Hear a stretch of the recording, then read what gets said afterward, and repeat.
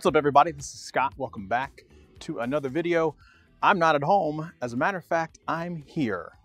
And where this here is actually in Indianapolis, Indiana at the Lucas Oil Stadium where the Indianapolis Colts play. And for my Verizon fans out there, this is one of the very first 5G stadiums that's available right now for the NFL. So in today's video, I'm going to talk about 5G, why it's really important, how at&t fakes their 5G, and how Verizon has come through to show that this stadium, you can watch and do all kinds of things while you're here enjoying the Colts, hopefully losing to the Browns. That's right, I said it. So let's talk about what 5G is. 5G is kind of that next iteration. It started with 3G, and I remember when I had my first 3G phone, it was super fast. And then 4G came along, and I had the Thunderbolt, which was my very first 4G phone, and that was blazing fast.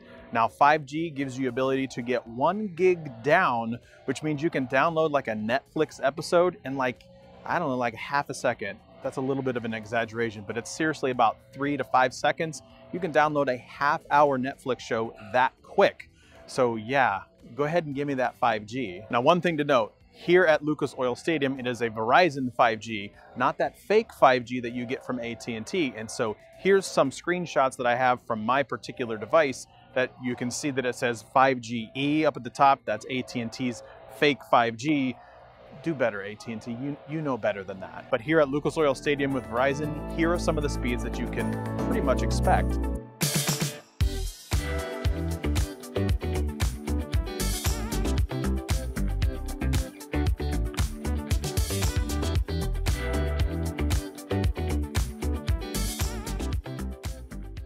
So I had a chance to chat with Paul from Verizon, and rather me regurgitate everything that he said because I would inevitably screw it up, let me go ahead and just have you listen directly from him. So we just launched 5G service here at Lucas Oil Stadium. We've lit up 13 NFL stadiums across the country with Verizon 5G. As far as markets, we've committed to 30 markets by the end of 2019 to launch Verizon 5G. We've got about 23 that we've launched so far, so we've got a few more. And as you've seen with some of the speed tests we've done, when you're on 5G, we've committed to 450 megabytes down, but we've been seeing bursts here at Lucas Oil well over a gigabyte. In some cases, as we've been testing across the US, we've seen bursts over 2 gigabytes. Paul just mentioned Verizon's really leapfrogged and is the #1 provider of choice when it comes to 5G. However, there's a caveat with that. While they're going to have the 5G available, there's only a handful of devices because of device manufacturers not really having 5G devices. Now, of course, there is the Note 5G, but that comes at a premium coin. Much like the 4G LTE ones from the past, it's going to probably take a few years of iterations, and quite honestly, that's okay because with Verizon being so far ahead of everybody else, maybe, just maybe, at&t will catch up, or T-Mobile, I don't know.